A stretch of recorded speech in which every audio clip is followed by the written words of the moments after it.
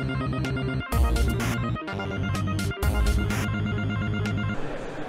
Hello, we're at EGX, and today I'm speaking to Paul from Outlier about This Means War.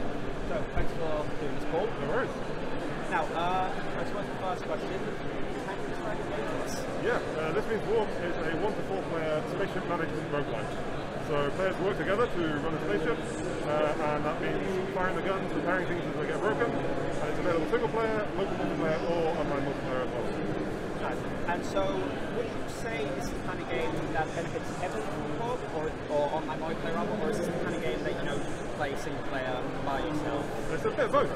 So you can play single player, and as you progress, whether you're playing single player or multiplayer, you recruit AI companions as well. So you can have indirect control over them. They'll do their own thing. They'll help you out on the ship.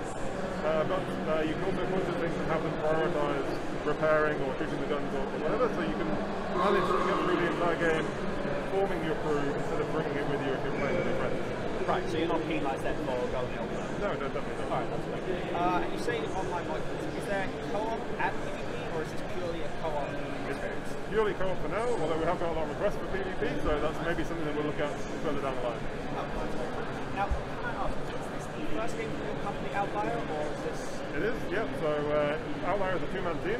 Myself, I'm based in Dublin, and my partner Matt, who's based in Toronto, in Canada.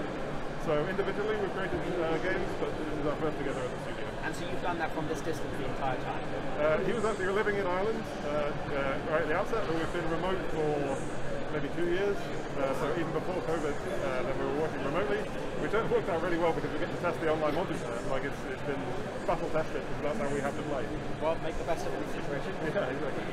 So this game's been going on for 2 years, or has the development dated back before that? A little bit more, so maybe slightly less than 3 years at this point. So some of that was part-time, and now we're working on it full-time as we approach release, and we're aiming for around January, February time next year for early access release on PC. Nice. And is that game just going to be pure PC release, or are you hoping to release on consoles and other platforms later on? It's a PC release for now, but as part of early access we'll analyse how that does, and then hopefully bring it to consoles around the same time as full launch at the end of 2022. Nice. And so what's the inspiration for this game?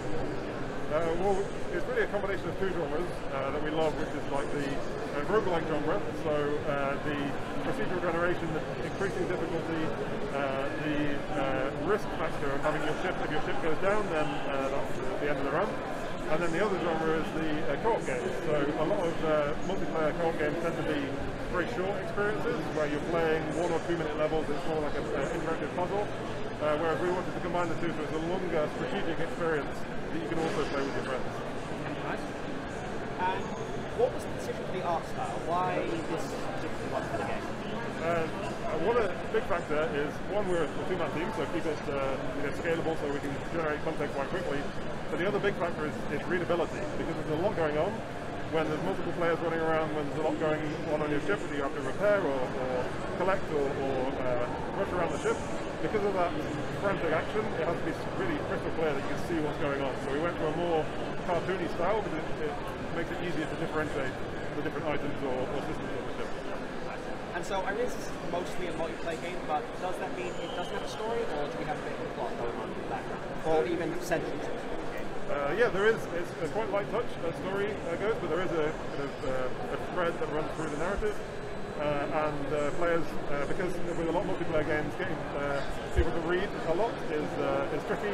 People tend to skip through, so we made sure that if you are someone that wants to read, and maybe you play single player, you can do that. There's a bit more context to missions and things. But if you really just want to get to the action with your friends, you can go and go through that, and it's kind of light touch, so you don't have to endure massive cutscenes or anything. Right, and so what's been the response so far from EGX today? Have people enjoyed the game? Good, yeah. So we're delighted to be able to show it. The demo actually came out on Steam only a few days ago. Over the last month or so is really the only time that we've been having people play the demo. We did run a alpha last year and a beta earlier this year, so the community's already been growing quite a bit around the game, but it's great to see people in person finally. And let them actually have a go, and it's a great experience for playing co-op at a show.